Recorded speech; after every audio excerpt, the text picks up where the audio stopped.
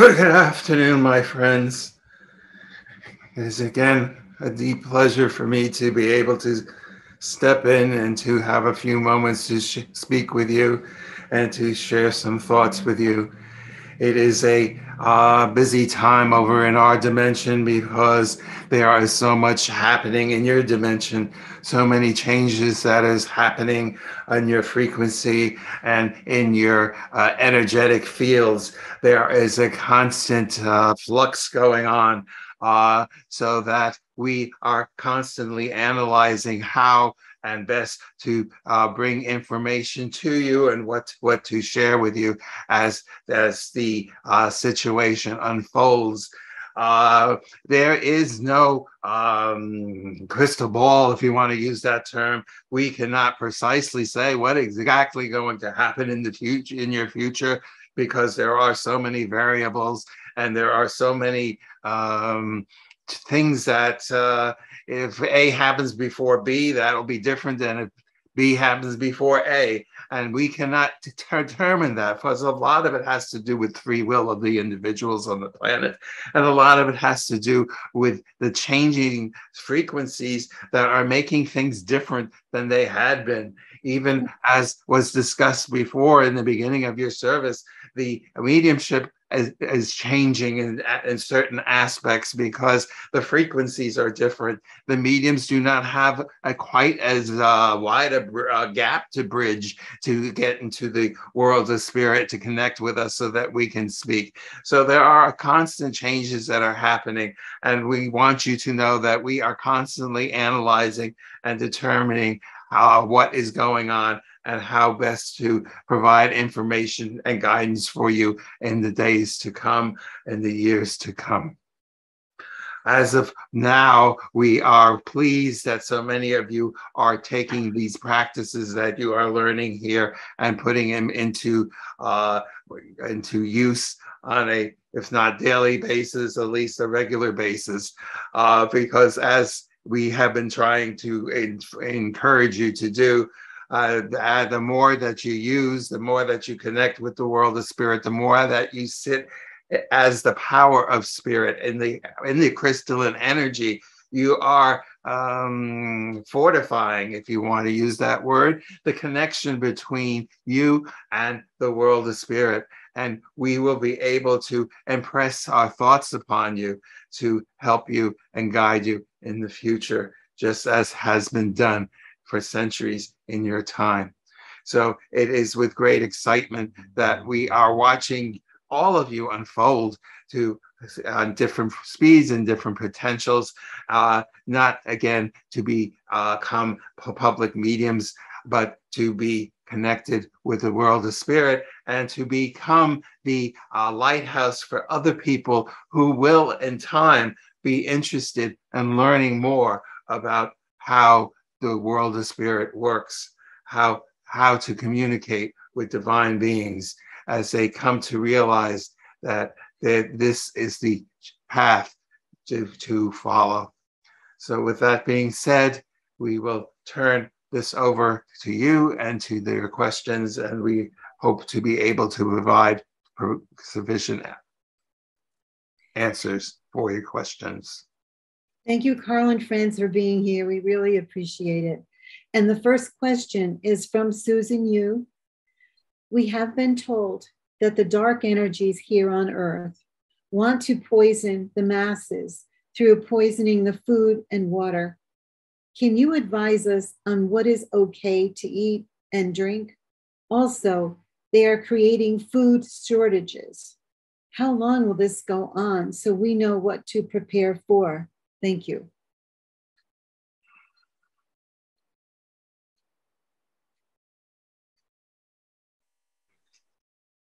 The answer to the question is one which many people cannot really follow. The best solution, the best answer is for you to go out and grow your own food so you know what is in it. But that is not a practical thing for most people, but they do not have the ability to do that or even the knowledge to do that. We would suggest that as much as possible, you refrain from the highly processed foods that are available to you, and that you get the more simple foods, the more natural foods, that even if you have to wash them thoroughly to remove any kind of pesticides or things that it grew up in, at least you know it wasn't tampered with further than with the processed foods. If at all possible, it is best for you to do your own baking if you can. Again, that's not practical for many people, but there's degrees in this answer. And so the thing that most people can do is to buy food, and simple food, vegetables, meats, and things that you know have not been gone through a processing mill. And that therefore limit as much as you can of the processed foods and eat the more natural foods. That's one way to deal with this.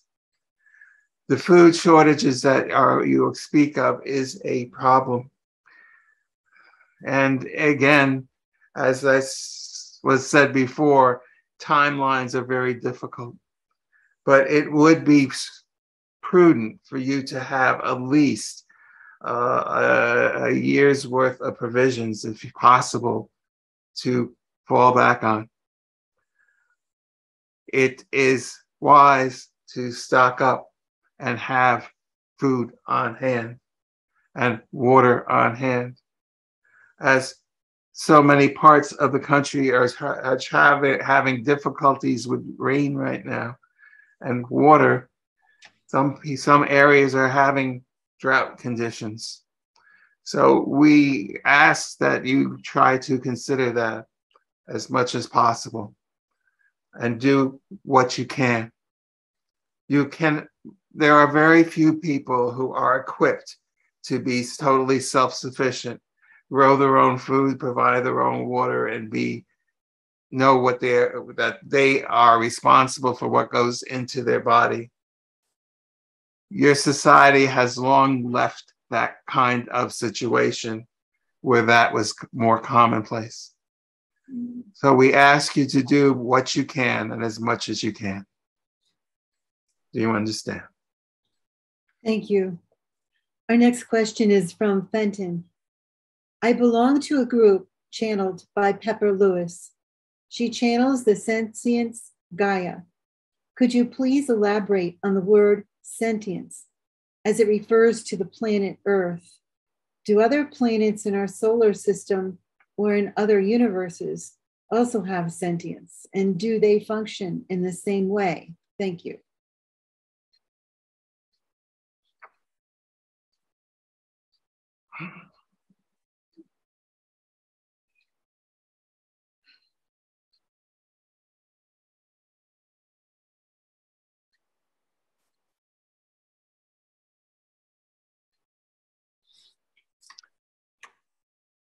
Before I answer your question, I am going to refer back to your own physical bodies.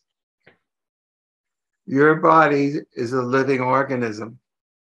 It is carrying out multiple tasks that as you go about your day, you're not even aware of. You are not aware of the blood going around in your body. You are not aware of the chemicals that are happening, the chemical exchange, the chemical breakdowns. As you eat your food, it goes into your body, it breaks down, it kind of goes. You don't know how that works per se. Yes, you might have studied a little bit in school, but you don't really understand it. And if I were to ask you right now what is going on with the lunch you had, you could not tell me. So what I am referring to is this whole mechanism of life, of living, is your sentience, and you are not aware of it. It's almost like a an organization that's running on its own and it's doing its own thing and it's keeping everything going the way it's supposed to go. And that is what sentience is. Yes, the earth is a living being and it has sentience. It is a certain system that keeps the energy flowing, that keeps everything aligned, that tries to prevent earthquakes and as much as it can until the pressure and things get beyond and it has to give way. It is a certain consciousness, a certain knowingness that is there. And the earth has this sentience. The medium that you are referring to taps into that energy and receives information about the earth in that way. Other planets also have sentience. Most living things have sentience. And this is why a medium can go into animal communication.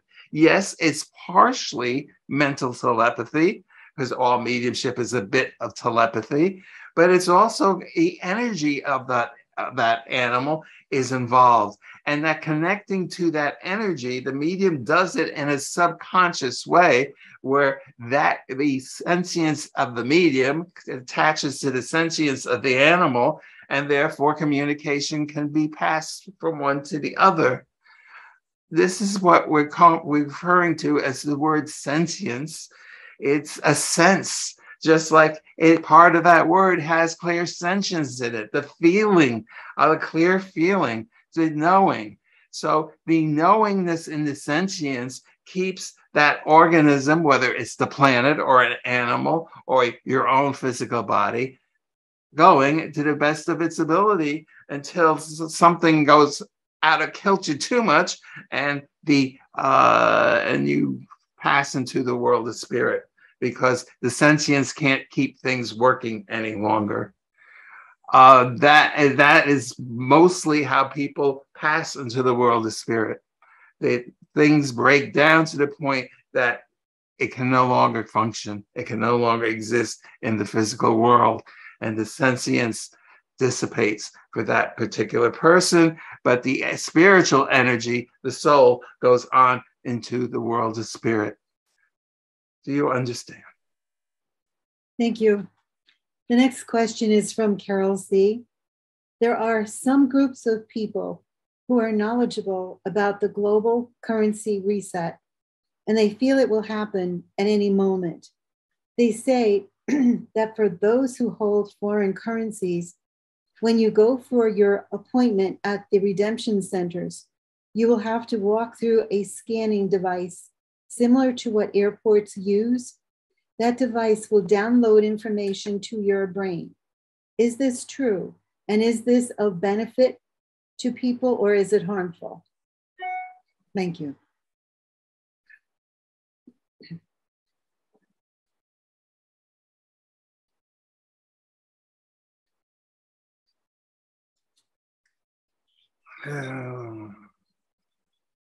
We say to you, prepare yourself so you can avoid that whole situation. That scanner is not healthy for you. It will not do anything good for you. It is a way for them to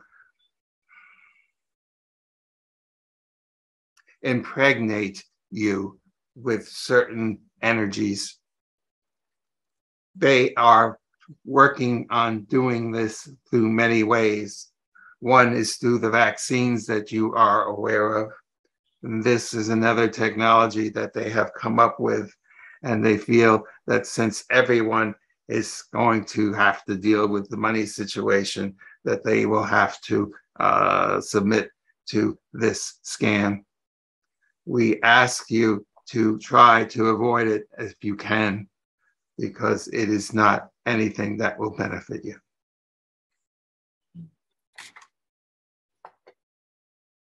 Thank you.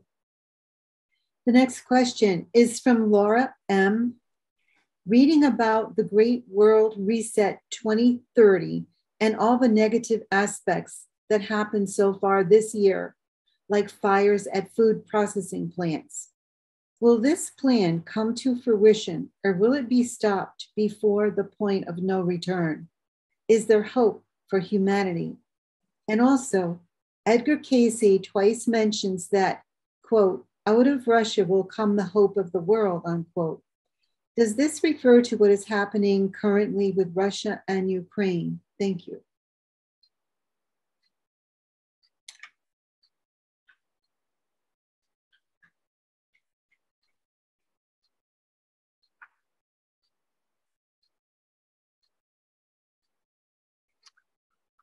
As we stated before, giving dates is very difficult. We can tell you that there are the negative plans that you have mentioned. They are there. They are being put into place. What these planners do not realize is that there is a whole army of people in the light who know of what's happening and who have their own plan to stop what they have planned from happening. The answer to your question is no, there is hope out there and that this will not go through. We are working on watching what is happening. And you must also understand that there are many, many, many, many, many beings on other planets who are also watching and waiting in the wings for the right time to step on stage and make their presence known. When that happens, the people in the dark will be terrified, if you want to use that word, because they are going to understand that there is no way they can overpower and outmaneuver these higher beings. And they will come to realize that they will be going down in defeat. No one can give you a time frame of when this will happen. But I assure you, we assure you that it will. So what we ask you to do is to live in the light, to be an example of what a person who lives a spiritual life is to all around you, to the best of your ability, and know that the cavalry will be coming in at some point and the day will be saved.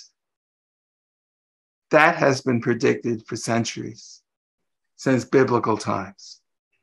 Nothing will alter that prophecy. It will come to be. Know it. Don't have faith in it. Don't believe it. Know that eventually light will win over dark. And you will witness that in some day. Do you understand? Thank you. The next question is from Lee G. If I am not mistaken, when one passes on, our new being is transported on a journey that we're taken on, leading to greater and greater heights of enlightened, peaceful awareness. Am I right about what I just described? Is life in our new form after physical death necessarily always peaceful? Moreover, I'm open to being corrected and educated regarding what life is like after the demise of our physical selves. Thank you.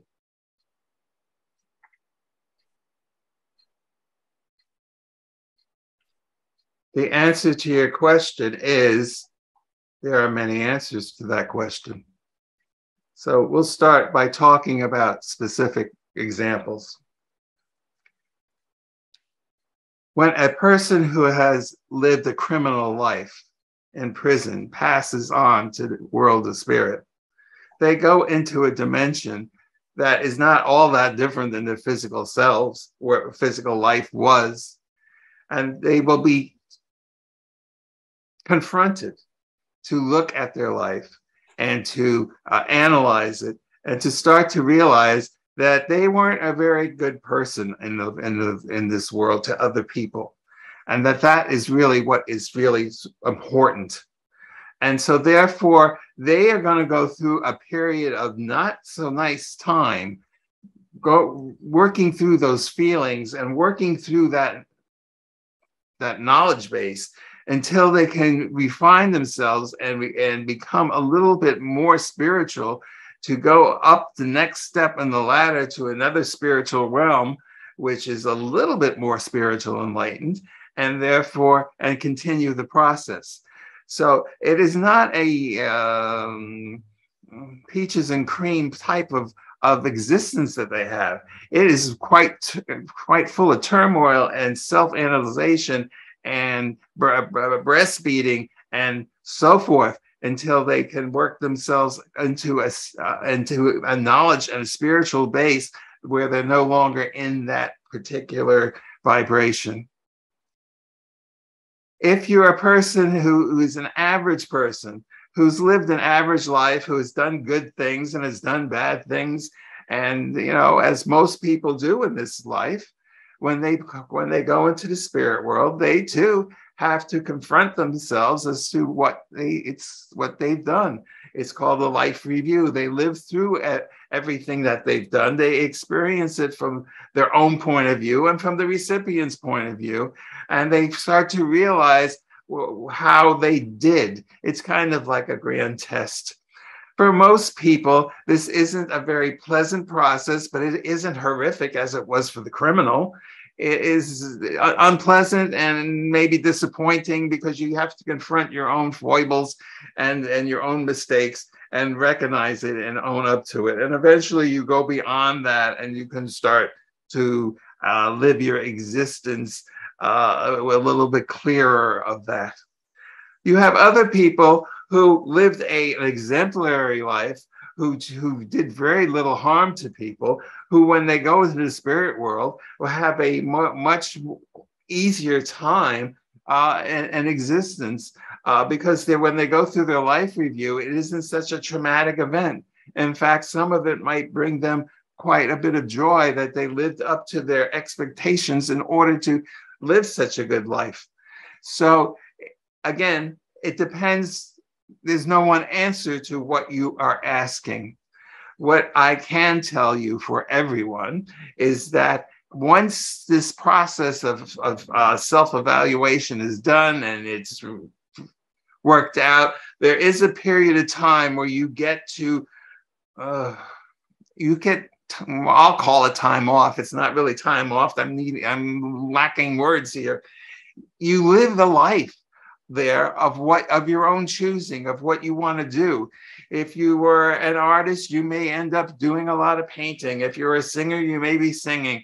If you're a medium, you may be helping people in this dimension of communicating with people in the physical world and giving them guidance. It all depends on what your own goals are in your own desires of what you want to do with your time in the world of spirit. There comes a time, though, that you have a calling within your own soul, within your own being, to realize that you have kind of reached the end of what you can do in the world of spirit. And in order to advance further, you have to reincarnate back into the physical world and test yourself again. And it is that point that you meet with certain people, you kind of plan an agenda. Those of you who are teaching school understand that when you go to teach a lesson, you have a lesson plan. You have mapped out how the lesson's going to go. You have figured it all out ahead of time. You kind of write a lesson plan for your upcoming life, what you want to accomplish, what you want to test, whether you see if you can do this right this time instead of getting it wrong, and so forth. And in order to do that, you make contracts to meet certain people, which will facilitate these experiences to test that out to see if it works. When everything's in place and a vehicle, a new baby's body is ready to have a soul come in, then you go in and you attach your soul to that physical body and you have a physical life. And the process starts again. I hope you've answered your question. Thank you. Hey, I'd like to go back to Laura's question. I think we missed the second part of it. It was Edgar Cayce twice mentions that out of Russia will come the hope of the world. Does this refer to what is happening currently with Russia and Ukraine?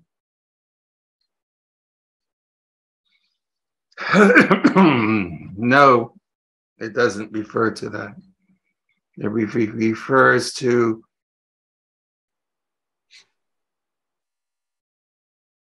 there's going to be a discovery that will be made in that region of the world, which will have far-reaching implications for the entire planet. The discovery will be made there, but the process will be used worldwide.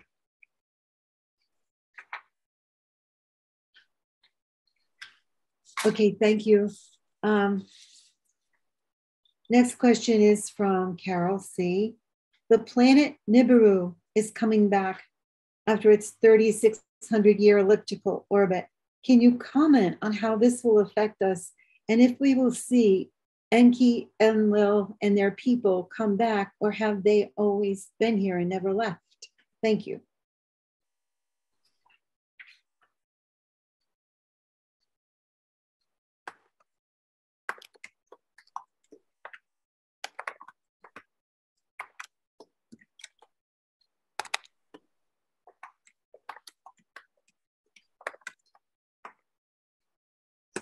Your planet, as we have talked about, is in a vibratory modulation. It is, the frequencies are changing.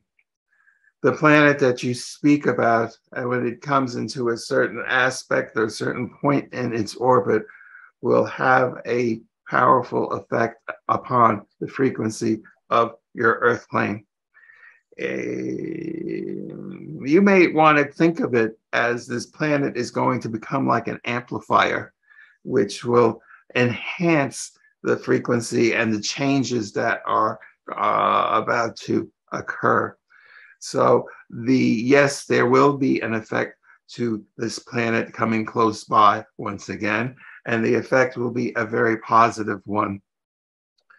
The entities that you had referred to,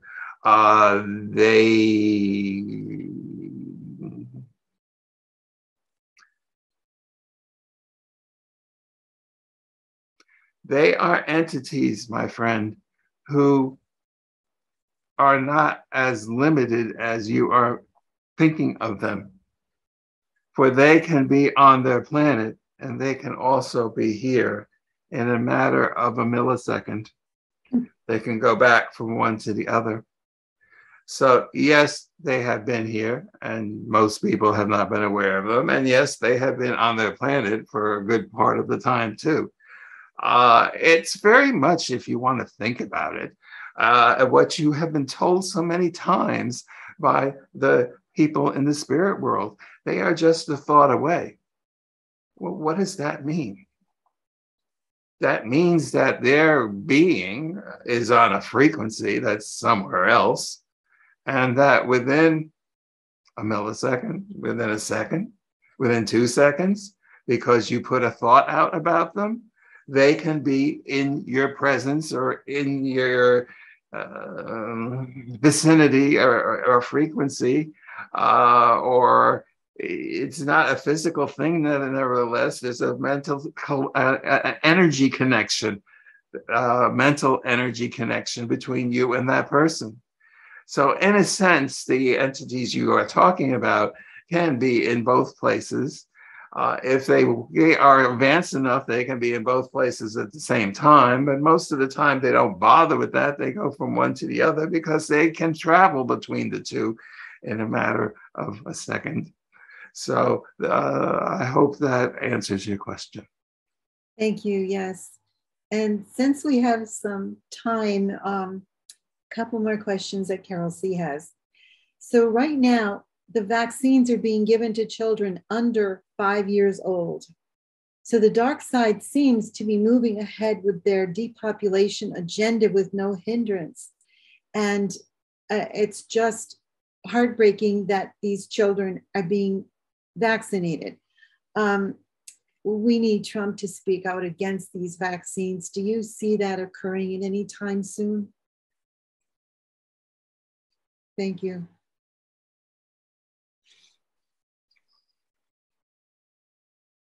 The man that you are referring to,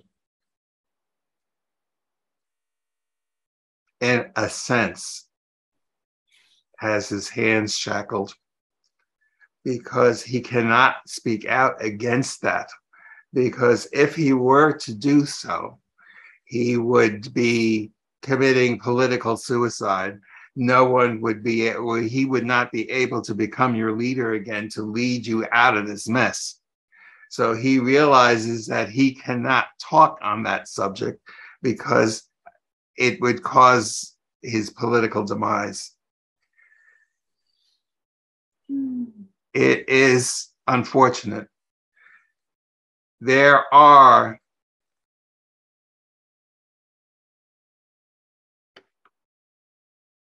people who are trying their best. And the people I'm talking about do not have physical bodies.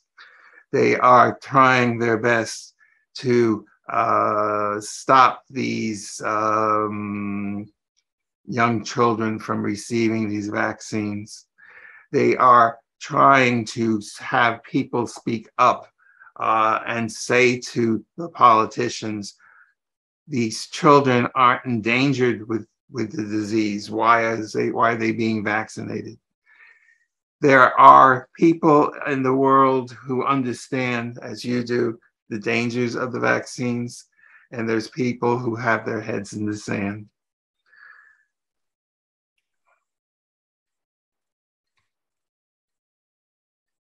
Without being callous, we have to remind you that life as a human being is one of choices.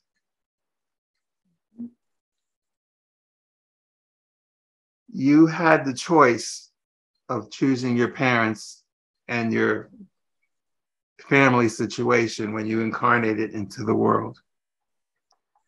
You had a choice to accept the religious teachings of your family. You had the choice to reject them at some point in your life. Perhaps you became dissatisfied and you reject them. It was a choice. You have a choice whether to be politically aware or not aware. So, in a sense, what we are saying is that there is no right or wrong and there is no judgment. So the fact is that people have come to this planet for the experience. Some of them people will have the experience because they chose it to have their head in the sands, and there may be consequences for their ignorance down the road.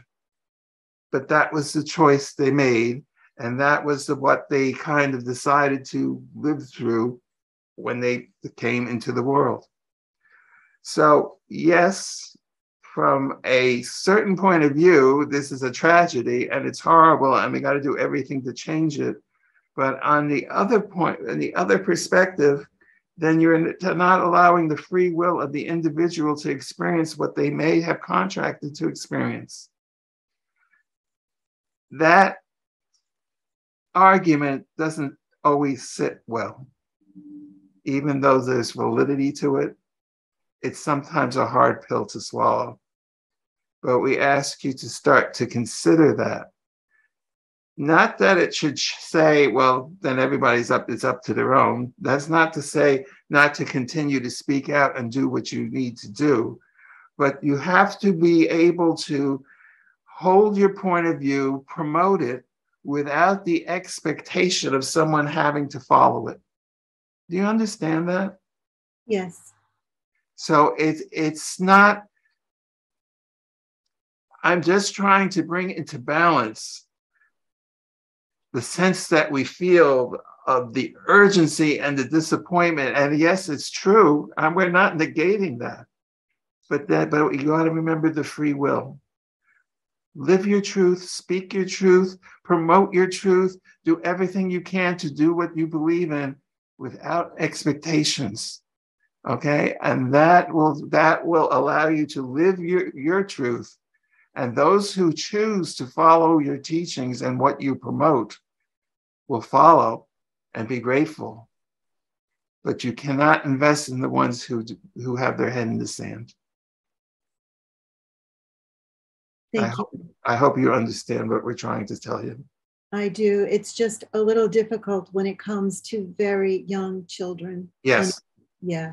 So Yes. we acknowledge that. However, we remind you that some very young children decide that they want to go through a cancer experience and have that, and that's very difficult too.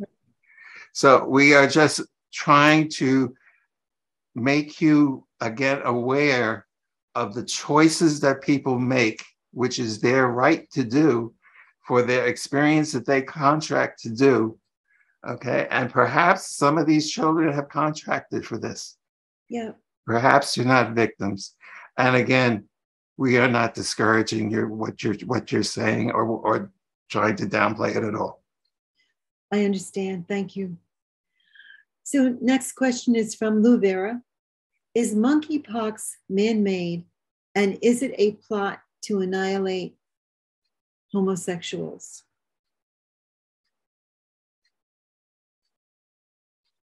Unfortunately, the answer to both questions is yes. You must understand that one of the biggest threats to the darkness happens to be people who are homosexual, because they are androgynous. When God created man, yes, I will say it because it's written in the Bible that way. God created man. He created Adam, and Adam was androgynous. He was both male and female, and it says that humankind was created by God, both male and female, both male and female. In order to have a divine experience, you need to have both energies.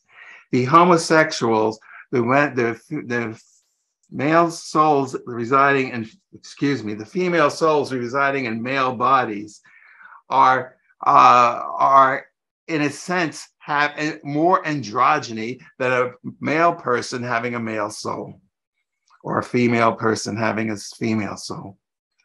This androgyny allows them to be in communication with the world of spirit on a lot easier basis. It allows them to be in this more creative sphere, to create things on many different levels, because they have both energies. It was what humankind was intentionally supposed to be, androgynous. When you are working on unifying with the crystalline energy, the crystalline energy, a God energy, is androgynous. It is both male and female. And therefore, androgyny is really the end goal of human evolution, is to be both male and female. We're not saying physically, we're talking energetically. So therefore, the dark side has always had trouble with the androgynous persons, whether they're homosexual, whether they just dress in the other gender's clothing, however they express it, because there are many expressions for androgyny. And therefore, it is a threat, because it will undermine their plans of domination. And that is why they have created this disease. This is why they had created the disease of AIDS back in the 80s. It was planned. Centuries ago, when in the 1500s, in that time frame, there was a large persecution of people who were mediumistic, who they called witches. At that time, they also persecuted many homosexuals. And when I say persecuted, most of them were executed in very horrific manners. So this is not a new story. It is a story that goes way back into the biblical times when all these laws were deliberately written into the Bible by the editors of the Bible.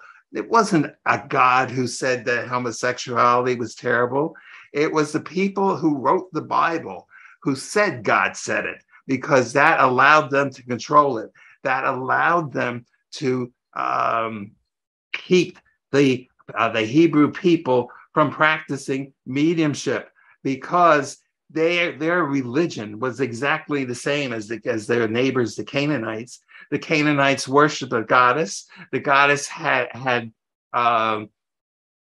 mediums who were homosexual, who provided a way of communication with the goddess through sexual means, and they understood that, and it was a very, very powerful. And they were afraid that all the Hebrews would go to the Canaanite church and not theirs, and therefore they said homosexuality was horrible, and God hated it, and it was abomination. They wrote that into the book, and it has had dire consequences throughout history. If you go into the indigenous people, you will discover that they have many androgynous people who were the shamans, who were the mediums, who were the healers, who were the people who were in communication with the spirit world for the people, who were honored and revered, not hated. This was all a power trip, a control trip by certain religious leaders that has affected us for thousands of years. Do you understand? Thank you. And one final question from Carol C. NASA says that there is a huge asteroid that may impact Earth in this year, 2022. I've seen predictions of various dates. What can you tell us about this? And is it truly dangerous for the Earth?